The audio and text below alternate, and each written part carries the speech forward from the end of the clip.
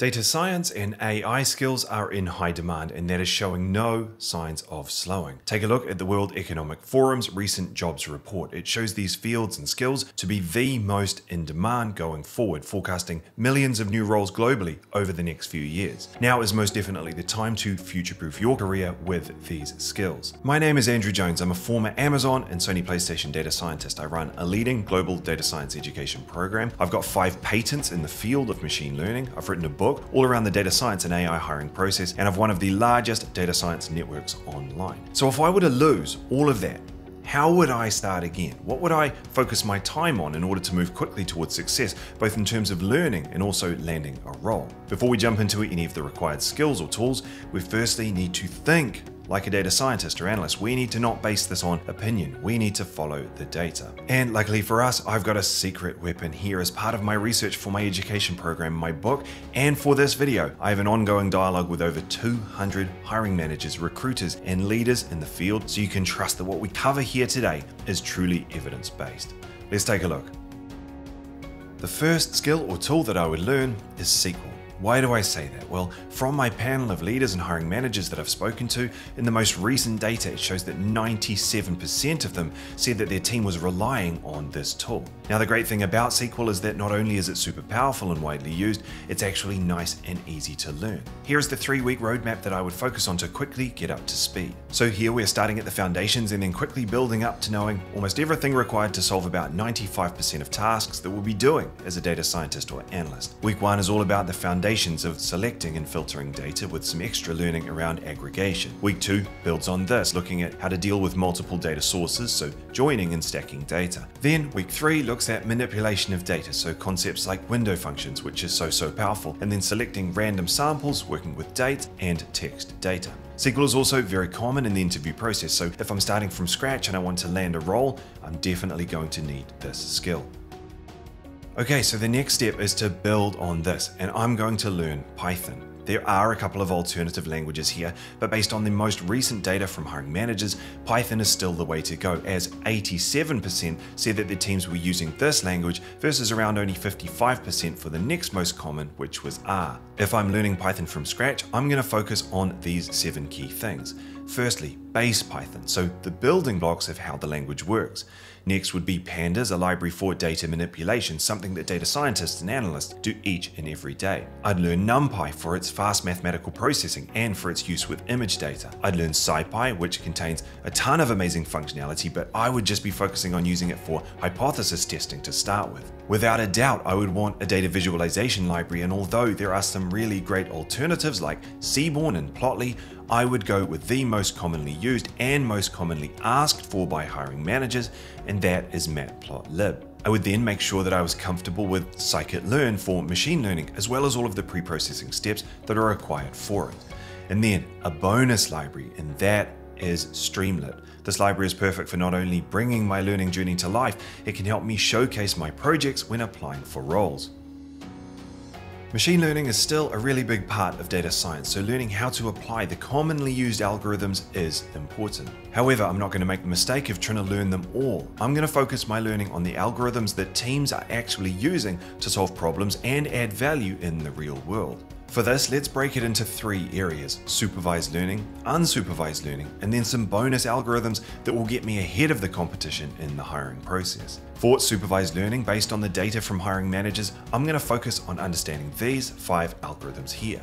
Each of these 5 are extremely powerful and are often suited to different problems or different needs that the business has. For unsupervised learning, I'm going to focus on learning these 2 algorithms here. So firstly, k-means, which is often used for clustering and creating things like customer segmentations, something very powerful and very common in the field. And then principal component analysis, or PCA, which is what is known as a dimensionality reduction technique and can be very good to know. Now to the bonus algorithms. I'm going to get familiar with association rule learning. This is an approach that discovers the strength of relationships between different data points. So a common use case would be to understand which products are frequently purchased together, in the same way that you might see something like customers who purchased product X are also likely to purchase product Y on sites like Amazon. The other bonus algorithm is causal impact analysis, which sits in the realms of time series analysis. This approach measures the change in a metric after some event has taken place. This could be the uplift in sales after a promotion, the additional clicks, conversions, or signups generated by an online ad campaign, or it could be the change in share price after a market event. A very important concept, and one that has a huge amount of selling power with hiring managers, because it helps them answer the types of questions that their bosses are asking them all the time. Now, in terms of deep learning, this isn't essential when you first start your journey, but it is extremely powerful when looking to grow your career. When the time comes for that, my recommendation would be to learn either Keras or PyTorch. Alright, next, if I'm starting from scratch, I'm going to need to build up some knowledge around math and statistics, because without that, I'm going to be a little bit stuck. Now, while there is a lot of talk online about how much math a data scientist or analyst or AI practitioner needs to know, let's cover the concepts that our panel of hiring managers and recruiters place the most emphasis on. Firstly, the basics around the types of data that I'll be working on, and more importantly, why each might need to be treated differently. I would learn about distribution, so the different types, and then what makes them up, so things like standard deviation and z-scores. Next, I would build up my knowledge around hypothesis tests, again, the different types and how they work, as well as the fundamental thing that drives them, the infamous p-value. From there, sampling techniques and the central limit theorem, and then it would be confidence intervals, because they're just so powerful and are used all the time in the field. The other topic that I will eventually want to learn about here is some basic linear algebra, but I'm going to avoid textbooks to start with here, and I'm going to learn about these concepts as I start applying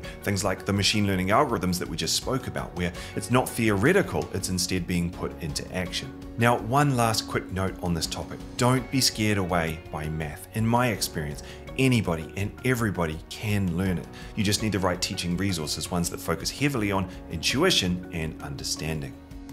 The key to my learning journey is not just going to be staring at tutorials or pages of a textbook. It's going to be applying what I'm learning through projects. Not only will this help the information sink in, it will help me showcase the skills that I have and the value I bring come interview time. The projects you build can range from very small ones, such as coding up a number guessing game without any Python libraries, or creating code that finds all prime numbers up to 1,000,000, all the way through to very big ones, such as the application of machine learning algorithms to solve a particular problem. When looking to make my project stand out from the competition, meaning I get more interviews and have more success in those interviews, I'm going to do two things. Firstly, I'm going to make sure that I have a varied portfolio, so not just one long capstone project, and also not just in one area, so I don't want to have all machine learning based projects. I want to have something showcasing those skills, but also a project showing my abilities with hypothesis testing or data visualization or time series analysis. Secondly, I'm going to need to make my projects very easy for the reader, so the hiring manager or the recruiter, to digest, and very easy for them to quickly see the value that I bring. The best way for me to do this is using a layout such as this one here, where you can see that the project write-up will start not with code or complexity, but with an overview, so the key highlights of everything that is to follow.